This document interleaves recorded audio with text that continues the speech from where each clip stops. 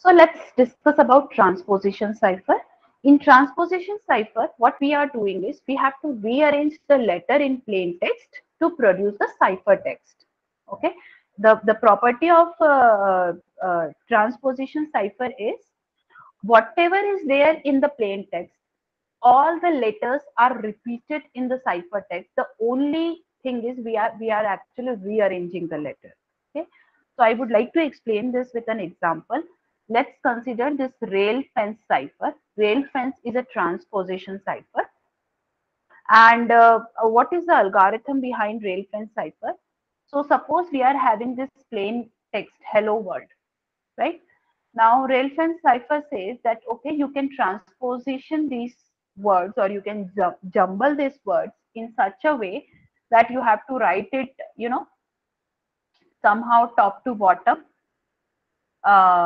in this fashion, right? So I am writing HELLOWORLD. Okay, so I am writing hello world in this fashion actually, from left to right and top to down. Okay, and whatever we get as an output will become the cipher text. So on the channel, I will send this message, right? So this will become our Y. This is X.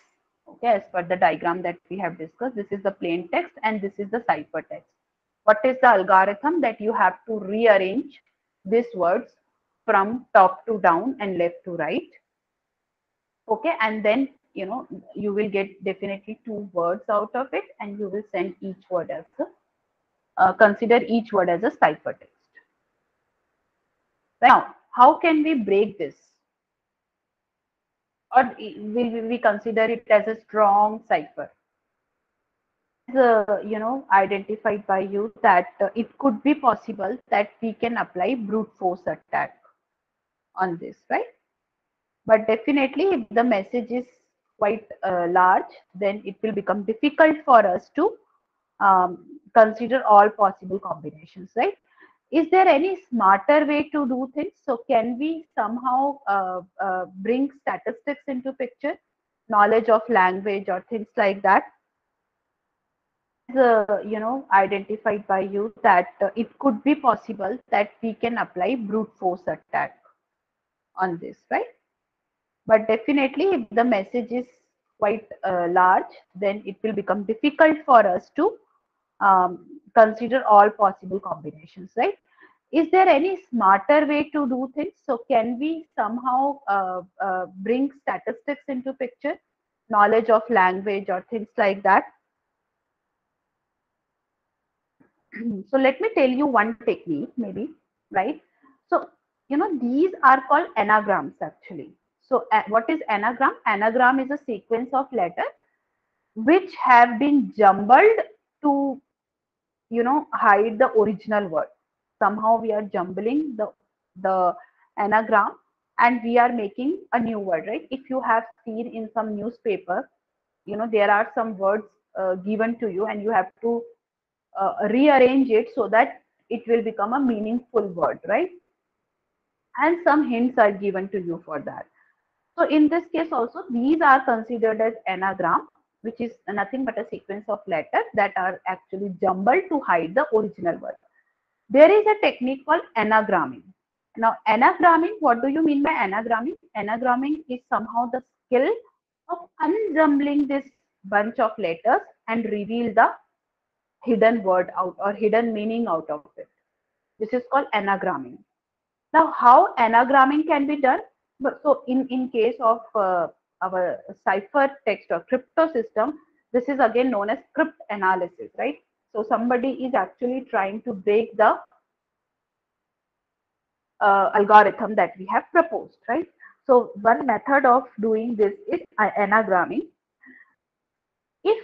If you closely observe, one very important property of transposition cipher is that whatever letters used in a plain text, they are the same letters which are used in the cipher text, right?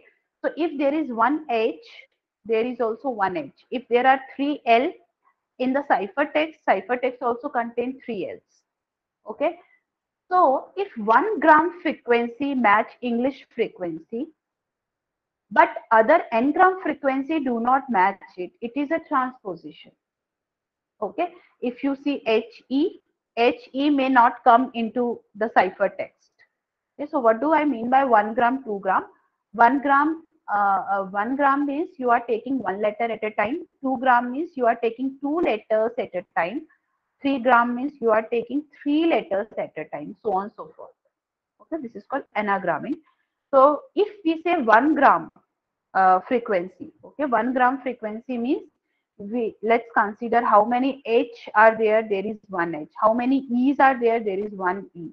How many L are there? There are three L. How many O? Two O's, right?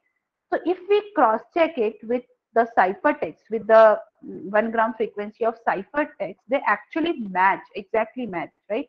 There is also one H, three L, two O, and so on and so forth. But when you consider 2 gram, frequency, so frequency of HE, frequency of EL, frequency of LL, it may be possible that it differs in ciphertext and plain text. For example, HE is not at all present in the ciphertext. EL is present for once, right? LL is again not present. LO is present. So things like that, right? So if 2 gram frequency does not match or n-gram frequency does not match, but 1 gram frequency matches, it means you are using transposition, right? So this is a very important property of transposition, which can be exploited by the adversary to fire the attack. Okay. Now let's see one possible attack. What we have to do is we have to break this cipher, right? What we can do, we can rearrange the letter to form n-gram with highest frequency. Okay, so I will again come to this. Let me explain what we are trying to do here. So let's consider 2 gram frequencies. One thing is quite clear, that all the words which are in this ciphertext, that are also part of the plain text. The only thing is we have to rearrange it. Now in rearranging, what we will try with, let's try with 2 gram in the beginning. Okay, so let's take a letter, say H. Okay, now I need to find out frequency of 2 gram of all the 2 grams which are starting with H. Okay, so what are the possible 2 grams? What are the possible 2 grams which we can derive from this? So one possible 2 gram is HL, one could be HO, one could be HE. Yes, और क्या आ सकता है H के बाद? W. Another could be HR. Another could be HT. I think that's it. Yes. So these are the possible 2 grams which we can derive from the ciphertext, which are beginning from H. Right. Similarly, what you have to find it, you have to find frequencies of 2 gram which are ending to H, right? Ending in H. So LH, OH, EH, WH, RH, BH. Okay, these are the 2 grams which are ending in H.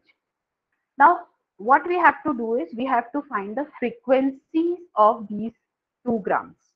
Okay, so since English, the letters are not uniformly distributed. Okay, so there are lots of studies which can show you the frequency analysis. Okay, the frequency of what is with what probability H will be followed by H, L will be followed by H, and O will be followed by H, or H will be followed by L, and things like that, right? So this is called frequency analysis. So now actually what we are doing is we are using some statistics which are related with the English language. Okay, and this is easily make general to any language. So each language is having their own set of rules, their own frequency analysis tables, and so on and so forth, right? So generally, all the natural languages are not uniform in nature. Okay, they are, they are distributed in a different way. Frequency analysis on these letters are actually knowing with what probability the letter is coming. Okay, so there are big English literature, novels, and things like that. So people used to analyze those texts, and they will collect the data, and then they will let you know that this is the probability of L followed by H, or H followed by L, things like that. So we have that particular frequency table with us. Now what you have to do is you just need to find out that, in what possible way I can rearrange this, or what possible way I can find the highest frequency, and then we'll try to rearrange it into that manner. Okay. So the probability of H followed by E is 0.0305, and the probability of HO is this, and rest all are less than 0.0010. Whereas the frequencies of 2 gram ending in H, WH is having this frequency 0026, whereas all other are having less than 0.0002.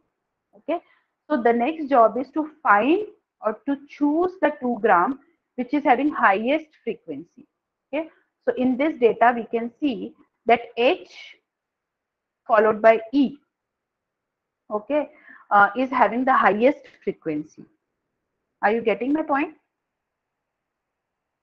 Okay. So what we will do, we will just choose this particular 2 gram, and that's all. We are done. Now what we have to do is somehow we have to rearrange the combination in a way so that H will become adjacent to E. Okay. So this is the ciphertext given to us. What we want these to be followed. E should be followed by E should follow H, right? So this is how we will arrange. Now what you just have to try some more position. So if this H is followed by E, then this L will be followed by this L. Then this O will be followed by maybe W, right? Then this O will be followed by R, and then where I am actually, yeah, this L will be followed by D, right? And if you can do this, you can easily, by just having a closer look at it, you can identify that if we can read this thing across then down, right? HE then down, hello, HELLO, WORLD. Okay, we can actually get the plain text. Any one of you can tell me what is the key? Can I identify the key now? I have the ciphertext, I have the plain text with me.